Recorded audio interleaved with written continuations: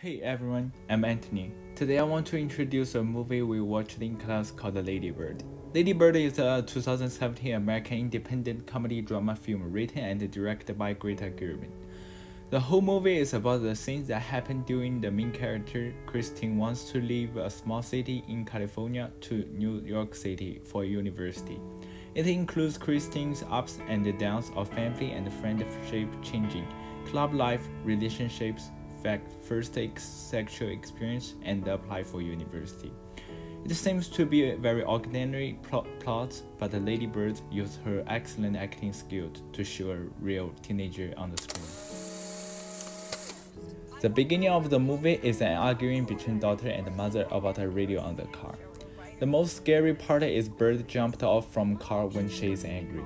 After then, whether in malls, doing breakfast, cleaning up rooms, many kinds of family things, we can see Bird and her mom are bark is worse than bad. Once they are talk with each other, they will have conflict. But after every time they argued, we can see they are still care about each other's feeling, even if they did not apologize.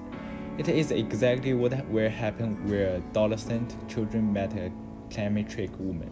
The biggest conflict between these two characters are when Bird is applying for a college. Mom doesn't want Bird to apply an expensive liberal arts university. Instead, she wants Bird to get in a religion university which is close to home and live ordinarily. However, in Bird's opinion, she thinks to get in a great university, she will have the opportunity to get rid of a poor life. When Mom says, "You don't even know how much we spend on raising you up," Bird completely pissed off.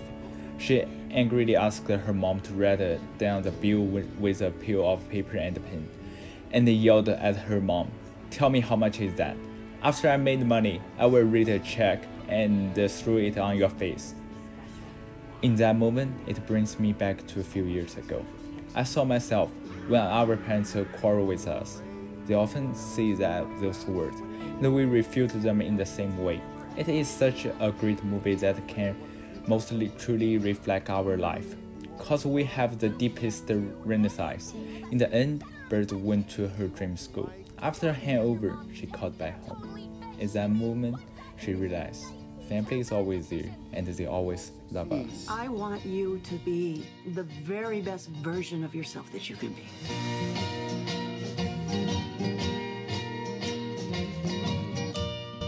What if this is the best version?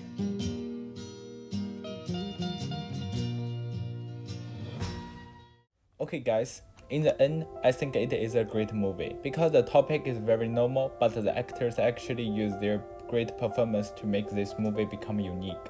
It is a very educational film for teenagers because it brings the most real relationships experience of a high school student.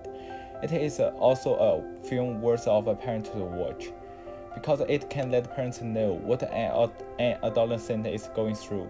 But the disadvantage is that the score of the movie is really large, and it may mislead some teenagers in some ways. Overall, I would rate this movie 5 stars because it is a great coming-of-age film, and I really want to recommend this movie to my parents and my friends.